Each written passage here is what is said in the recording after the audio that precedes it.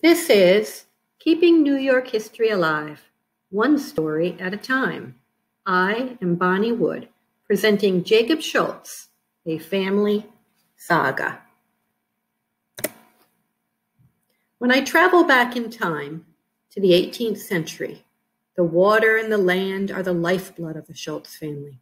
I imagine German Palatine immigrant Christian Otto Schultz on the ship Hope, crossing the turbulent waters of the Atlantic Ocean in search of a new life in America. After arriving in Philadelphia, he tills the land on the Sharpenstein farm in Wading River, New Jersey, and soon joins the farmer's sister, Christiana Margaret Sharpenstein, when she returns home to Rhinebeck, New York. Their decision to farm, first renting, then purchasing, in Rhinebeck, creates the setting for the Christian Otto Schultz family saga.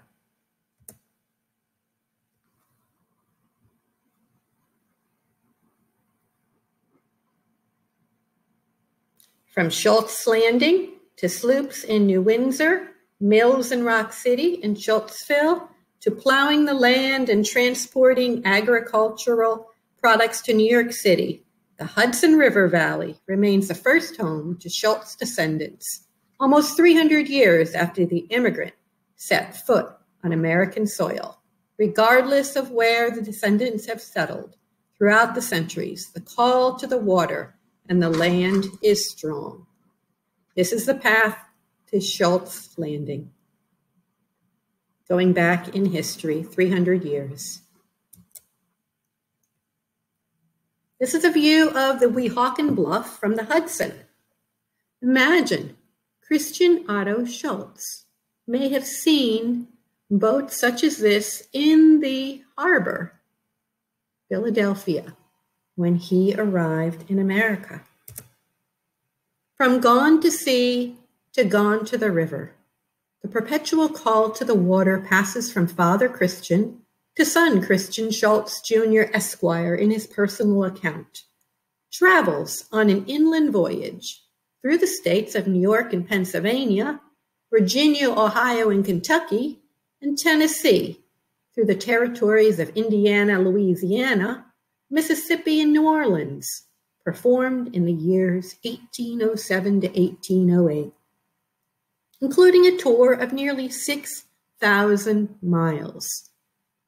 To another son, Isaac, who settles in New Windsor, New York, as he sails the sloops Sally and Susan with his son on the Hudson River in 1794, and to Christian Otto Schultz's oldest son, Abraham, who sails the sloops Fanny, Mary, Industry, Superior, and Perseverance from 1799 and the same vessels and masters until 1825 on the Hudson River.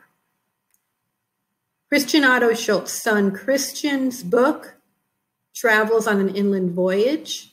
The link here is to the ebook. This is the story of his travels, and he was not the captain of the ships that he was on. However, he was telling the tales of traveling through all of these states and territories. Some fascinating tales are here. The link to the ebook is right there, so I definitely recommend that reading. 1731. Now this is a timeline. This particular date is before Jacob was born, and there's a reason for that. This is a view from Jacob Schultz's gravesite to his church, the Dutch Reformed Church, established in 1731, now known as Rhinebeck Reformed Church.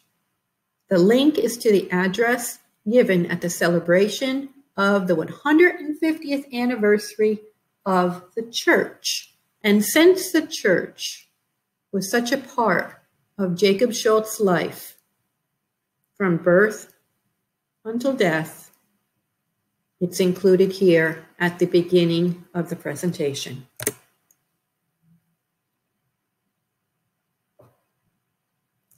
This is a view from Jacob Schultz's gravestone to his church. This photo was taken in 2020. 23 September 1734. Christian Otto Schultz. At the age of 22, Jacob's father arrives in Philadelphia on the ship Hope. With what hope? He arrives in this majestic land.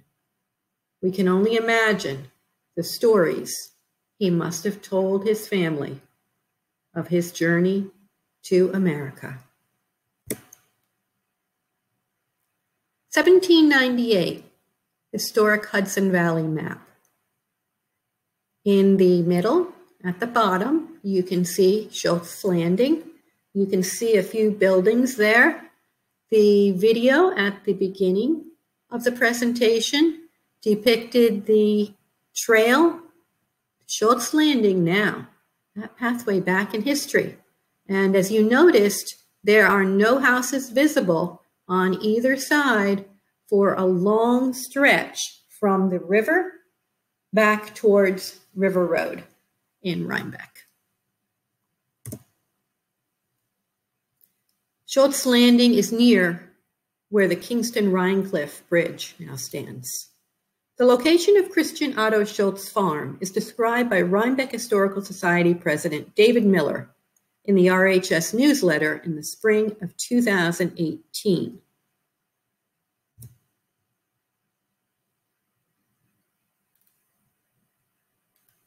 David Miller describes how James Schultz, a descendant of the Schultz family, arrived at the Historical Society. He wanted to do some research about his family, but he brought with him albums. And he allowed David Miller to scan those albums. So here David Miller is sharing some of those with us. And according to the albums, Christian Otto Schultz purchased his farmland from Colonel Henry Beekman at the Kip Beekman Herman's house in Rhinecliff. The album states it was at Rhinebeck that Christian Otto rented and subsequently bought 100 acres of land from Colonel Henry Beekman for 30 shekels of wheat per acre. The map on the next page shows the location of Christian Otto's farm on Old Post Road near Way's Corner, and his son Peter's farm at the south end of the village. In the top left, you can see the number 1 where Christian Otto Schultz farm would be. And if you look to the left, you will see the Hudson River, and as we were just speaking of Schultz Landing.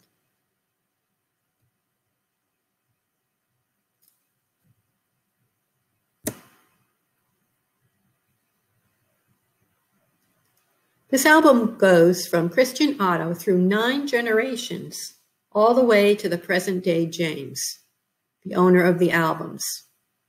There were several generations of boat captains in this line.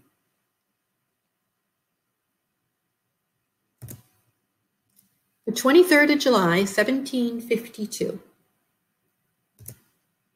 Twins. The twins arrive. And this is the Dutch Reformed Church Register, and we have a record of William and Jacob, born to Christian Otto Schultz and Christine Sharpenstein. The twins, William and Jacob, arrive on the 23rd of July, 1752, and their baptism is held at the Dutch Reformed Church. 1775 to 1783. These dates are very familiar to us in American history. Service, a family legacy, the Revolutionary War. Christian Otto and Christiana Margaret Schultz's children, 11 children, 9 sons, 2 daughters. 8 of the 9 sons served in the Revolutionary War. The oldest child, daughter Anna, married Henry Dacre Sr., a Revolutionary War captain in the Albany militia. What a legacy, a family legacy. Articles of Association. Jacob Schultz signs in support of the Continental Congress for Rhinebeck Precinct with other citizens of Dutchess County in June and July of 1775. You will notice all of the links throughout. There are over 20 links throughout the slideshow. So I would definitely recommend these links. There's a lot of information and some full documents, and in some cases, the full ebooks are available via the links. Also, in the Articles of Association, there is a list of those who did not sign. Christian Schultz, John Schultz, and some of Jacob's future brothers-in-law did not sign. I'm assuming that Christian is the brother of Jacob rather than the father, simply because of his father's age. However, I might be mistaken. Land bounty rights. For his service, Jacob received land. And this explains a little bit about it. And the link here, you can go and read a lengthy explanation of it. Jacob Schultz was an assignee for land bounty rights. His name is listed here in this book on New York history. Here, more land transactions for Jacob Schultz. All of these are indentures covenant between Jacob Schultz and other citizens of the area, and some are a little further out than Rhinebeck as well. Research has not been completed on these. They still have to be transcribed. I did list them here because I wanted you to see how many land transactions there were. And this is just what we know about at this point.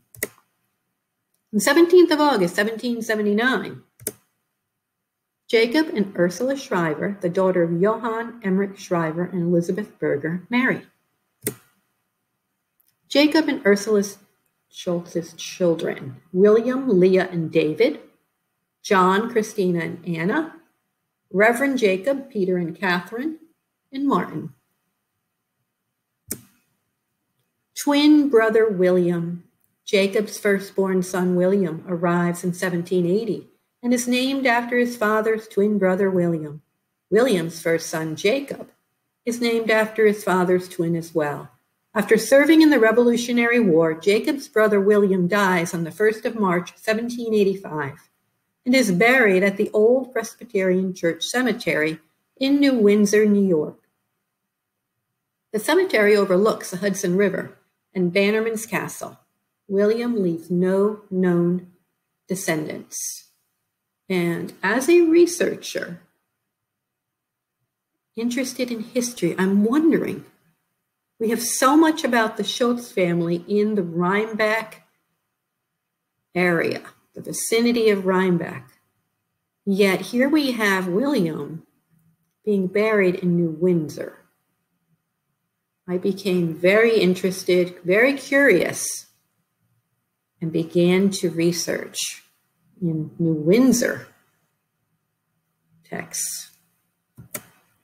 1794. Service, a family legacy for the church. Jacob serves the church as treasurer, deacon. 1799, he owned the pew. 1809, he actually purchased a pew for $250 with no annual rent. Imagine, 1809, $250. He was an elder in many years, from 1800 all the way up to 1829, many of those years. A building committee, 1808. He donated $20 to increase Dr. Bethune's salary from $600 to $800 in 1829. Only A.P.R. Livingston and one other citizen contributed more than Jacob did, and they each contributed $40. The Dutch Reformed Church. This shot was a couple years ago, and imagine how similarly it must have looked when Jacob Schultz's family occupied a pew in the front on the left-hand side there. The pew is no longer there. We don't know exactly where the pew is or if it still exists. It was removed at one point. in history during renovations. The first Tuesday in April 1799. A little more service, and this time it is to Rhinebeck. He's elected to serve as a tax collector. Nancy Kelly, town historian of Rhinebeck, has written many books, and she is an authority on the area. This particular article only focuses on 1799. Whether he served Rhinebeck as tax collector for more years is unknown. 25th of May, 1802. Going back to New Windsor and how my curiosity was piqued. Isaac Schultz continued his mill until his death on the 25th of May, 1802, when it came into the possession of his brother Jacob, who sold it to Peter Townsend. The fourth privilege was that embraced in the purchase from Jacob Schultz by Peter Townsend and was known as the Cannon Foundry. This foundry was erected in 1815 on a site immediately west of the Schultz mill. Referring to a trial of cannon cast by Mr. Townsend, the National Intelligencer of July 17, 1817 remarks, "The first cannon ever manufactured in the state of New York, and of metal and accuracy of firing were never excelled." And if we are thinking that perhaps Jacob Schultz lost a business opportunity, let's read further. "The enterprise was not a success, however," reports Rutenberg. 1810 to 1822. What an exciting addition to the presentation. A memorandum book from the year 1810 till 1822 in the hand of Jacob Schultz. This contribution was unearthed by our cousin Alice Benson and the Rhinebeck town historian Nancy Kelly at the Historical Society. Another document that was also unearthed is Jacob Schultz, a list of expenses. We have sugar, we have a bottle of panacea, we have a mention of board, paying board, and some money going to the bank and to a Martin garrison, and various local citizens here. Fascinating. 24th of November, 1830. Jacob Schultz dies and is buried in the Dutch Reformed Church, now known as the Rhinebeck Reformed Church Cemetery. His status as veteran is indicated here next to his gravestone. Another contribution from Alice Benson and historian Nancy Kelly. There are a few pages here of a document that is after Jacob's death, referring to his death. I don't know if this is completely the will or if it's a draft prior to it. So it could be a preliminary draft of it. This needs to be transcribed and we will know more. Soldiers of the Revolutionary War. This gravestone locator is provided by Ruth Nelson, digital media coordinator of the Rhinebeck Reformed Church. During COVID, just a couple weeks ago, I reached out, emailed Ruth Nelson, and she responded and provided this list of the row and the number of the location of the gravestones, which is a wonderful record for historians looking for the gravestones, simply because many of them have faded. And it's difficult to distinguish the names of those buried. 44 Patriots of the American Revolution. Jacob's memory is honored on one page. Each page is a snapshot of the veterans' service in the war, but also some comments about other life events. Sarah K. Hermans, Chancellor Livingston Chapter, Daughters of the American Revolution, a local author and volunteer at Historic Red Hook, has created this invaluable resource. She is also a great resource for the area. So we have Nancy Kelly's a great resource, and also Sarah Hermans if you're doing any research. Here, contributed by Alice Benson, we have a couple here, and then a bit of a transcription dated 10th of December, 1830. This petition to request approval from the surrogate court for Jacob's assignment of sons David, Martin, and Peter as executors of his estate was signed by Peter. Survivors are Ursula, his widow, William, Leah, and David, John, Martin, and Catherine, Peter, Jacob, and then his grandchildren, the children of his daughter Anna, who predeceased her father. The family legacy of service continues. Jacob's namesake, his son Reverend Jacob I. Schultz, was the first pastor of the Middlebush Reformed Church in Somerset, New Jersey. A footnote in the 100th anniversary address to the Dutch Reformed Church in Rhinebeck reads, Jacob Schultz, devoted elder and pillar of the church, was the father of Reverend Jacob I. Schultz, a minister of mark and power in New Jersey, until in 1838, laid aside by an organic disease. He died in 1852. Reverend J. N. Schultz is, I believe, his son and the wife of Reverend Joseph Mahon, for a series of years connected with our area mission, was one of his daughters. I included Theodore Augustus Schultz here, even though he is not a descendant of Jacob. He is a descendant of Jacob's brother, Frederick.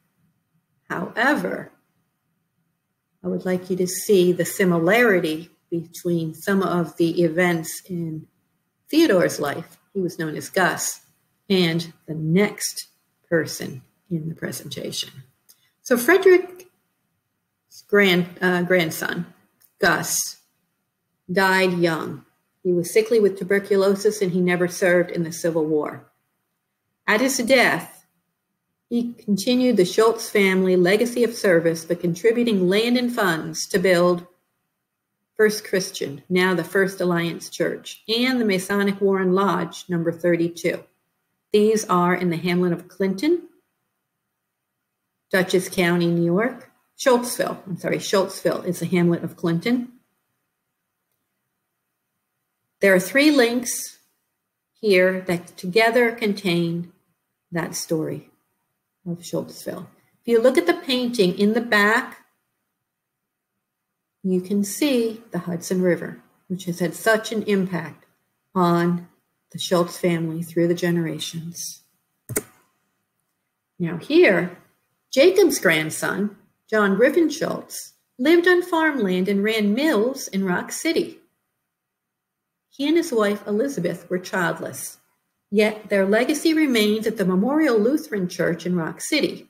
Schultz provided the funds and the land to build the church, which celebrated 150 years from its founding on the 15th of September in 1868, with a memorial in 2018. The link here is to an article published in the Rhinebeck Gazette, written by Burton Kuhn, who married John Schultz's niece. John Griffin Schultz and Elizabeth gave my great-grandmother their Bible when she married my great-grandfather. That Bible has passed down the generations into my hands and will continue in the Schultz family generations going forward. Service, a family legacy. Louis Lathrop Shook. Jacob's second great-grandson served as a colonel in the U.S. Army. He was a veterinarian in World War I, World War II, and Korea. Certainly a family legacy of service. Another second great-grandson, Alfred Kuhn, served as a private in the Army in World War II. More to come. Follow the saga of Christian Otto Schultz's American family. Want to know more about ancestors in New York State? Click on each link here to view resources. This presentation with more than 20 embedded links, the work cited, and Keeping New York History Alive, which is my website. The Schultz Family Legacy of Service, yesterday, today, and tomorrow. And the path back to our history and to our beginnings is again come full circle. We're going down the trail that Christian Otto Schultz would have followed to arrive at Schultz's Landing. Thank you for viewing.